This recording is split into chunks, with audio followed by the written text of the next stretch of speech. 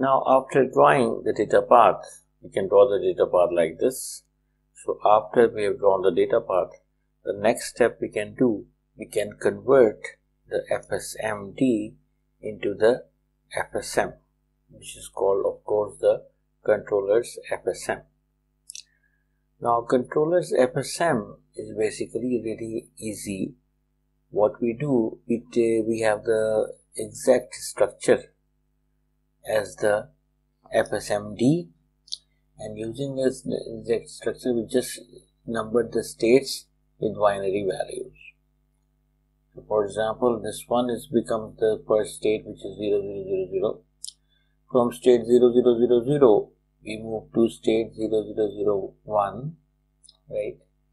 And if of course our condition is true, not g naught underscore I is true, we go to from state 0 0 1 to 0 0 1 0, and from state 0 0 1 0 we move back again to 0 0 0 1 to check the condition again.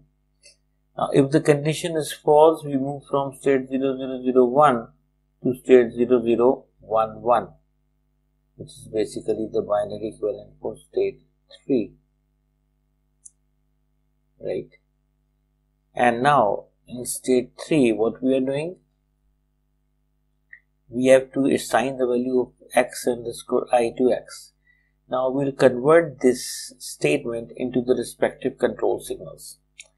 To select x underscore I, right, the multiplexer x underscore select should be a 0, and to load x underscore load should be a 1.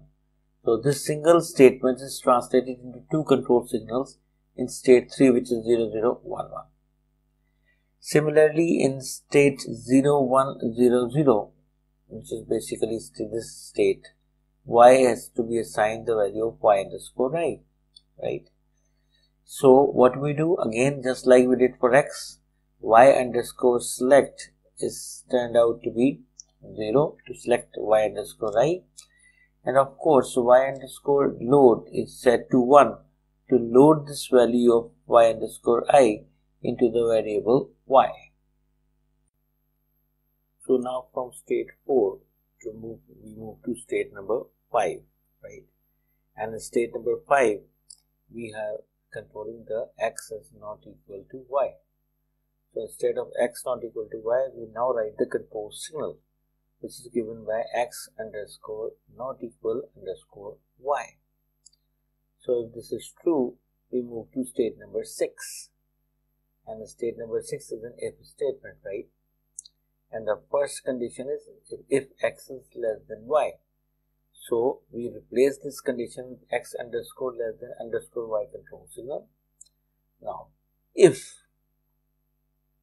it is true, we move to state 7, y equals y minus x. So what should now be the control signals for y equals y minus x? Y underscore select should be 1 now, and y underscore load should also be a 1 now. So this is state 7. And if this is not true, we move to not x is less than y, and we have this not operator with x underscore less than underscore y, and for that we load x equals x minus y, and for that what do? We use x underscore select equals 1 to select this thing, and x underscore load is equal to 1 to load this value, right? So this is basically what we do. So afterwards we move to state 6j. From state 6j we move to state 5j, and from 5j we move again to state number 5 to check the condition. If the condition is false, which is not x is not equal to y, so if this signal is negated or not x underscore not equal underscore y, we move to state number 9. So what is the control signal we should have at state number 9? Only d underscore load should be a 1 to carry out state number 9, and from there we move to state 1j, and we can go back again from state number 1. And notice, students, please, I discussed that not G0 underscore I is not treated as an input signal. Why?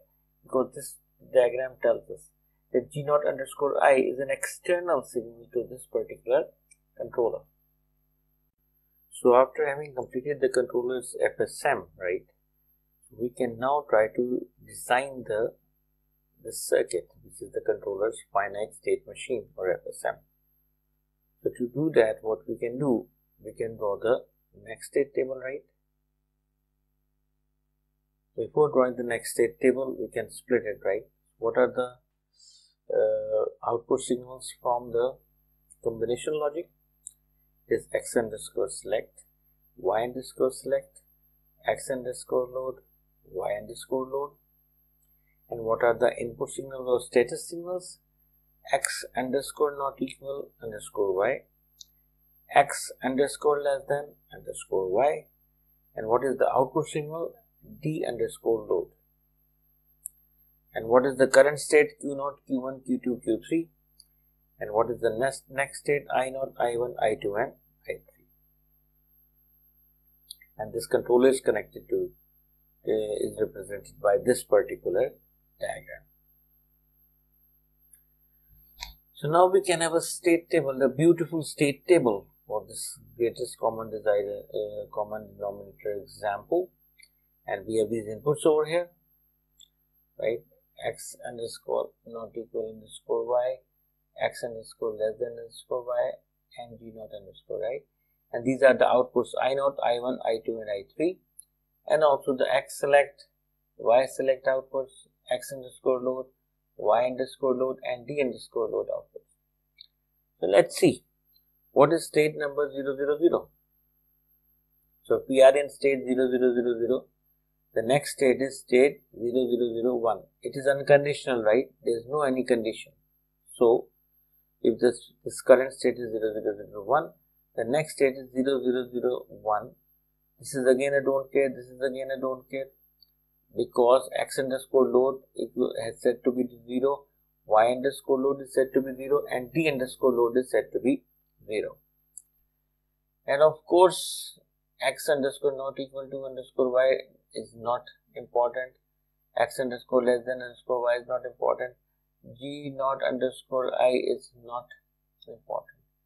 So it means whatever might be the values of these three variables, we still have to move from 0000 to 0001 state. So instead of writing the 8 rows for each combination of this, which would waste the table space, we have just denoted them by static and static. Now let's say we are in state 0001, right? So what is the next state? It is 0010. And what does it depend on? It depends on the not G0 underscore I. So if G0 underscore I is 0, not G0 underscore I is 1 or 2, and we move from state 0001 to 0010. So let's look at the state table. So we are in state 0001, right? And if G0 underscore I is 0, we move to the state 0010. Again, this is the don't care and this is all zeros. Now let's say we are in 0001 and this G0 underscore I is set to be 1. Where would we go? If we are in 0001 and G0 underscore I is 1, this becomes false. So next state now becomes 0011. So this is depicted in this. So if our state is 001 and this G0 underscore I becomes 1, the next state becomes 0011. Okay.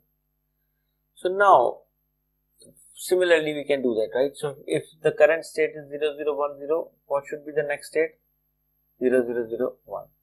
So if the current state is 0010, the next state would be 0001 regardless of any of these inputs. So they have been given by static as well. Let's examine another state. let's say we are at state 0, 0, 0, 1, right? So when we are 0, 1, 0, 0, let's say, okay, or for that matter we can have 0, 0, 1, 1.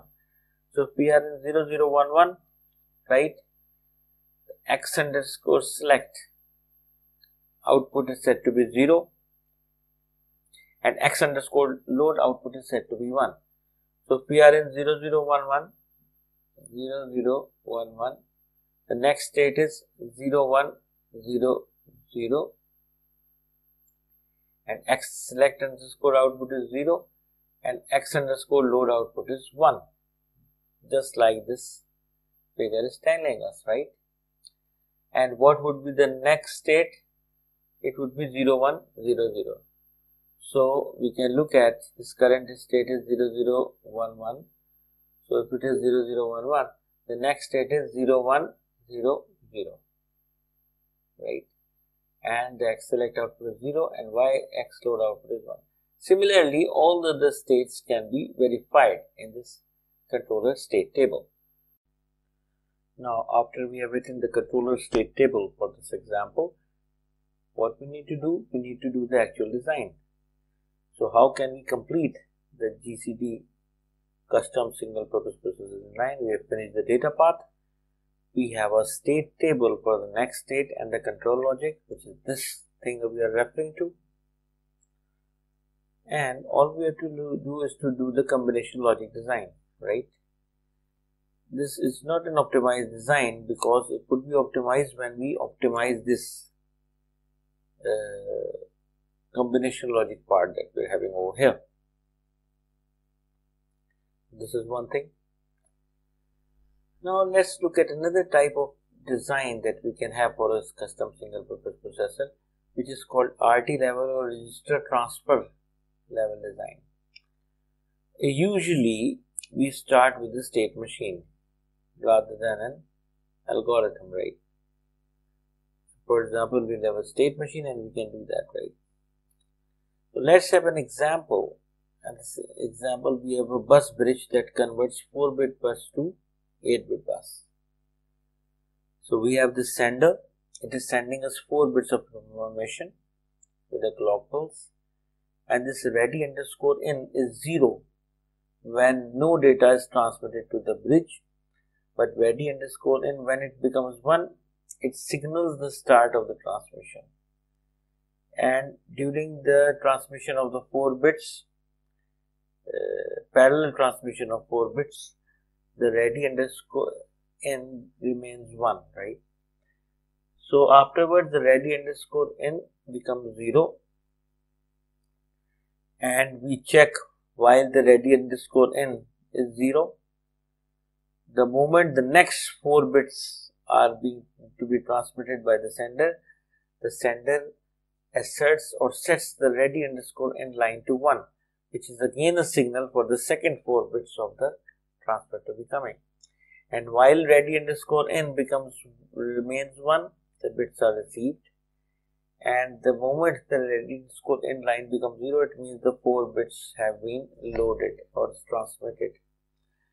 Note that data transmission would be parallel in this scenario, right? So this bus bridge operation has been discussed. Now we can start with the FSMD, which is also known as register transfer. So what can we do? We can have something like this, right? Which is a FSMD, right? What does the FSMD show? Wait at the first state, which is called wait for first 4, and we remain in this state while the ready underscore in line is 0. The moment ready underscore in line becomes 1, we move from this state to the receive first 4 start state, right? We receive the data and we continue while the ready underscore in is 1. So just when ready underscore in becomes 0, we move from this state to wait for second 4 state, and we remain in this state while ready underscore in line is 0. The moment ready underscore in line becomes 1, we move from wait second 4 state to receive second 4 start. And we receive this bits while the ready underscore line is 1. Right? Now the moment the ready underscore line becomes 0, we move to this particular point and we can send data out, and by sending the data out we also set the ready underscore out line to be 1 so that this receiver can receive, and this data is transmitted, and we will send the 8th end to the device, and then we set the ready underscore out line to be 0. So these are the inputs and these are the outputs, and these are the variables in this design. After doing that, we can go at the register transfer level custom single purpose processor design, which is the continuation, and we can have now the controller and the data path, right? So basically the data path is a simple data path. We have 4-bit data bus, which is input to the data underscore in and the data underscore high and the data underscore low portions. And we also have a data underscore out. These 4 bits would be combined to the 8 bits in this data underscore out register, which sends the data out from this device. So what would be this control signal for this? Data underscore high underscore load. And what would be this? Data underscore low underscore load. And this can be data underscore out underscore load register, right? Data underscore out underscore load control signal. I'm sorry. And afterwards, we also have a ready underscore out output. So what are the inputs to the controller? Ready underscore in, clock, and data underscore in. And like before, we have converted now these steps into this control signal.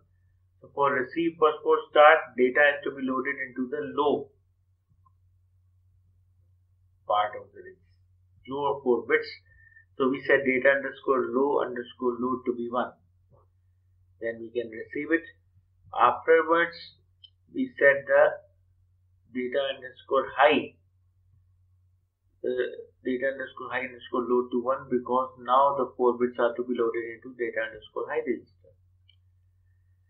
So after these two has been added, finally we have to store these 4 bits in the data underscore out register by doing this data underscore out underscore load equals 1 and sending ready underscore out equals 1 also.